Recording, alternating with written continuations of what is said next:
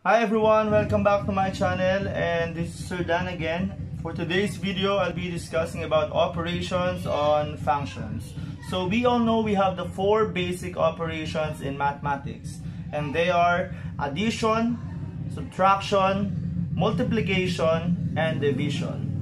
For today's video, we will just be discussing about addition, subtraction, and multiplication, because I'll be having a separate video for division kasi medyo mahaba ang discussion dun. So let's start the discussion about operations on function. So let's have the given. I have here the three given equations. We have f of x equals 2x squared plus 4x minus 10. We have the g of x equals 3x minus 5. And the h of x equals x squared plus 7. So these are the equations that we will be using to solve and to show you the operations on function. So let's have the first example. Now, the operation that is involved in the first example is addition. What are we going to add?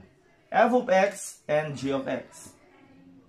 For this example, we will not be using h of x because it's not part of the given. So let's solve f of x plus g of x. As you can see, we don't have the value of x because there are times that x will have a value. But in this example, x doesn't have a value. So i-solve lang natin, we just have to combine like terms. F of x, we just have to put the equation of f of x, which is this 2x squared plus 4x minus 10. Let's put that here. 2x squared plus 4x minus 10. Let's put parentheses for f of x. Then addition plus the g of x is 3x minus 5. 3x minus 5. Then after changing the values for the f of x and the value for g of x, we have to look for the similar terms. When we say similar terms, dapat parehas sila ng exponent. Example, 2x squared. Titingin ka sa kabilang parenthesis kung may x squared doon. Hindi naman exactly na 2x squared, pero dapat may exponent na 2. So, as you can see, on the other parenthesis, we cannot see any term that has x squared. Ibig sabihin, kakopyahin lang natin yung 2x squared. Next is 4x. You proceed with 4x, tingin sa kabilang side kung meron ding may x doon. Ito, 3x. Same term sila, so you have to add them. Pag sinabing add, hindi necessarily na magpa-plus yung value ha, kasi may mga rules tayo sa integers. Kapag magkaparehas, we have to add. Pag magkaiba, we have to subtract. So dito, positive 4 and positive 3. So they have the same sign. We just have to add them. 4 plus 3 is 7. Some students might do this, the adding of exponent. Yung x, ginagawa lang x squared. Mali po yun. Kapag nagko-combine lang tayo ng terms, dapat kopyahin lang natin yung variable, which is x. So 7, in-add natin din x. So we're done with this. Let's have here the negative 10, which is called as constant.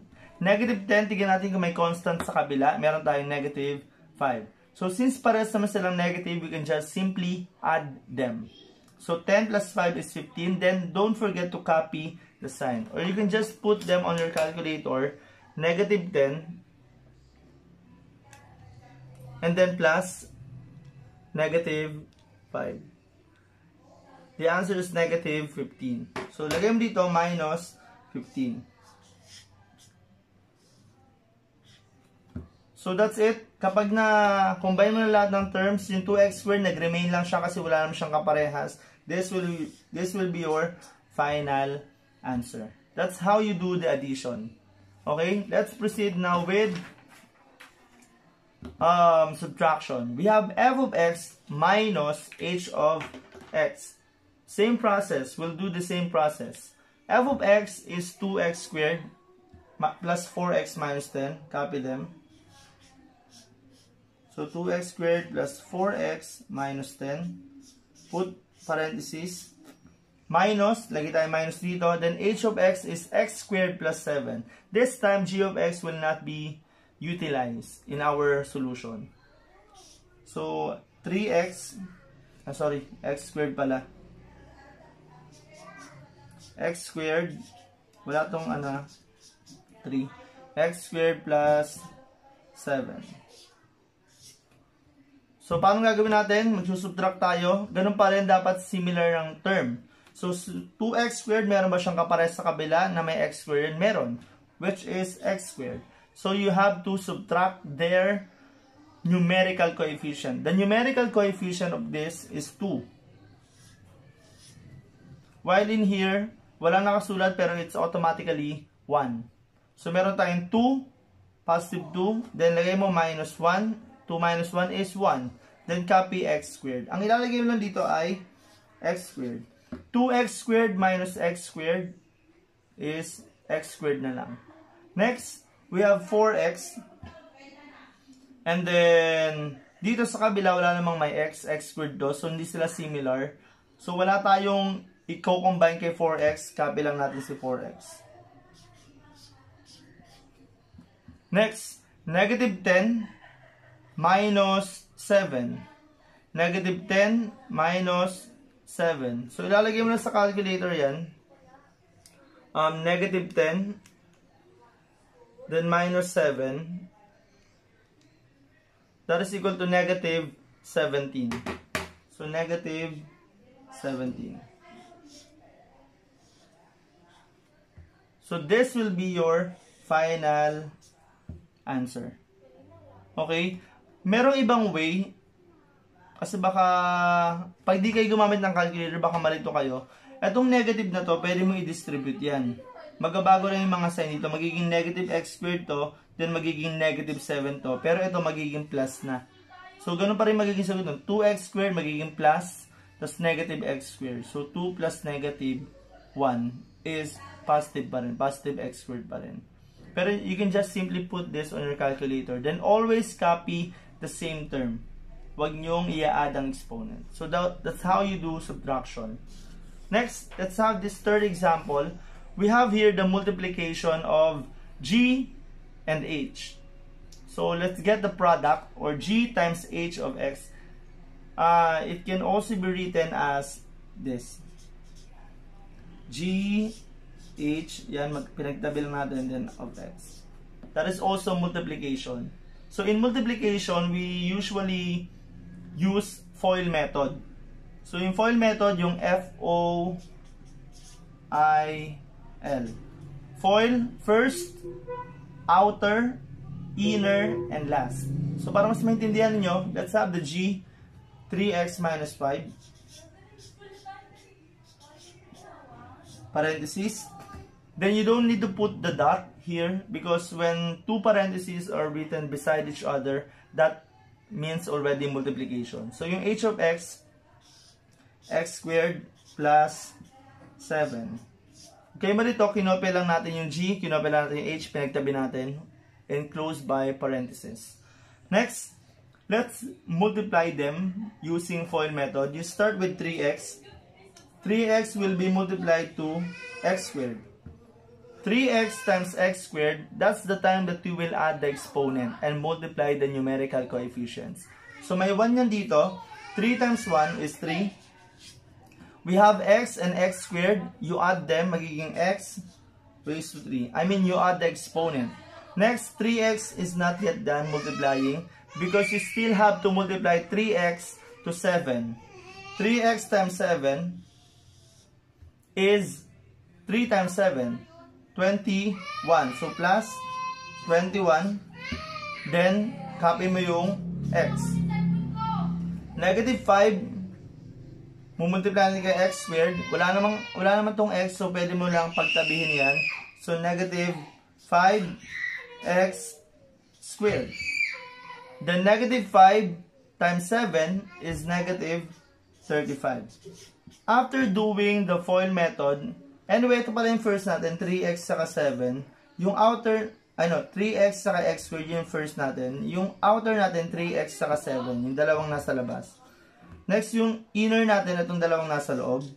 Then, yung last natin, itong negative 5 and 7. So, ito na yung magiging product natin, but it's not yet done because we still have to arrange them and see if there are similar terms to combine. So, 3x cubed, wala naman ang kapares na may x cubed dyan. So, copy mo na yung 3x cubed. Next, ang kasunod na may pinakamataas na exponent o mas mataas na exponent ay yung x squared. So, itong negative 5x squared, wala naman siyang kaparehas. Copy natin minus 5x squared. Si 21x, copy natin, plus 21x. Then, minus 35. In-arrange lang natin siya actually. So, this will be your final answer. The product of G and H. Next, let's have some more examples. This time, there is a value of x for G and there is another value of f or x for f. So, ang gagawin mo lang dito is to evaluate each function. So, evaluation muna tayo ng function. G of 2, meaning to say, you will be using equation of G of x, which is 3x minus 5. So, copy 3x minus 5.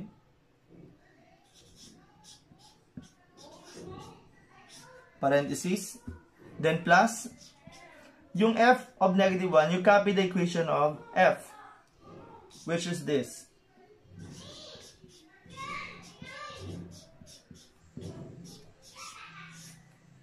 And then, you change the values of x. Lahat ng x papalitan mo. Pero iba yung value dito sa first parenthesis, iba yung value sa second parenthesis. So dito, yung first x dito, in this parenthesis, will be substituted by the value of x here, which is 2. So, magiging 3, then times 2, minus 5, then close parenthesis. Yung x lang ang pinalitan natin, then copy everything.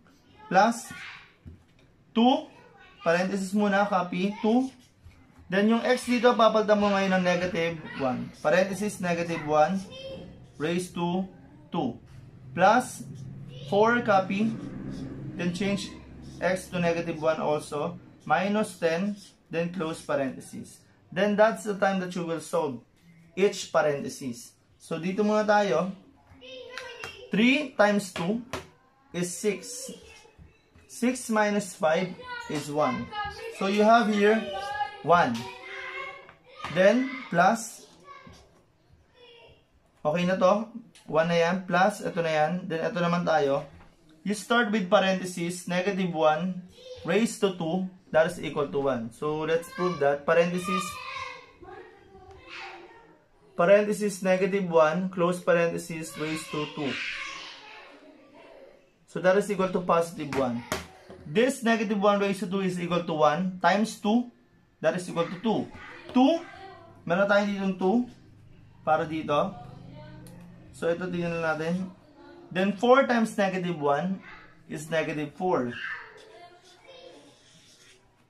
Then, ito negative 10. Then, i-combine na natin sila. 2 plus negative 4 minus 10. Lagay natin 2. Then, plus negative 4 plus negative 4 minus 10.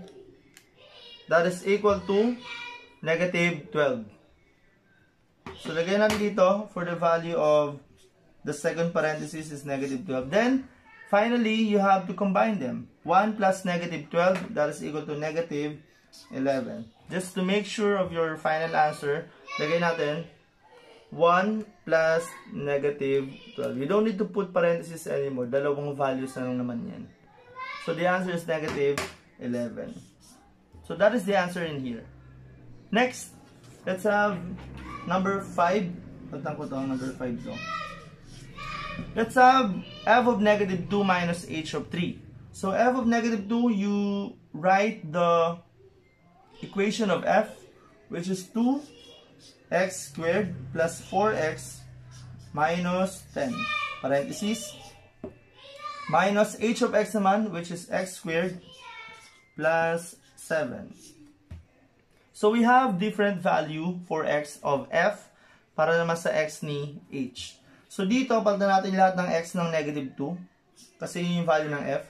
2 then negative 2 raised to 2 plus 4 times negative 2 minus 10. Then parenthesis. Nandito pa rin dalawang parenthesis ha. Minus, parenthesis ulit. Yung x, palitan natin ng 3 naman.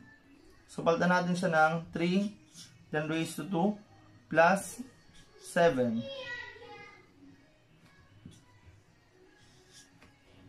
Next, let's evaluate this.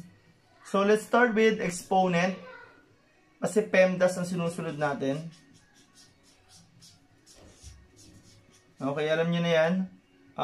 Parenthesis muna. So, ito yung may mga parenthesis. Exponent, multiplication or division, then addition or subtraction. So, negative 2 raised to 2, that is equal to positive 4. Okay? Positive 4 times 2, that is equal to 8. So, final term natin dito ay 8. Para lang dito yan. Next, 4 times negative 2 is negative 8. Pag nilagay mo sa calcu, 4 times negative 2. Pag ganyan. That is equal to negative 8. So, meron tayong negative 8, then negative 10. So, meron kong 8 dito, total neto. Negative 8 naman dito, second term. Then, third term is negative 10.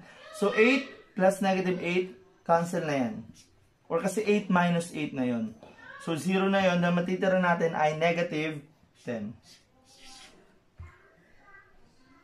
Next, let's have this minus. Parenthesis dito pala. Then minus, let's have this. 3 raised to 2 is equal to 9.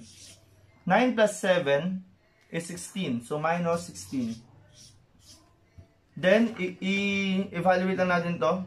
Negative 10, lagay natin. Negative 10 minus 16. Ulit to. Negative 10 minus 16. That is equal to negative 26. So, the answer in number 5 is negative 26. Take note that if you have values for x, your final answer would be a number with no variables. Next, let's have the last example here. We have the product of h of g of 1. We only have one value of x. Therefore, you will be using 1 for the value of x in h at the same time in g. So, gawin natin yan. H natin ay x squared plus 7.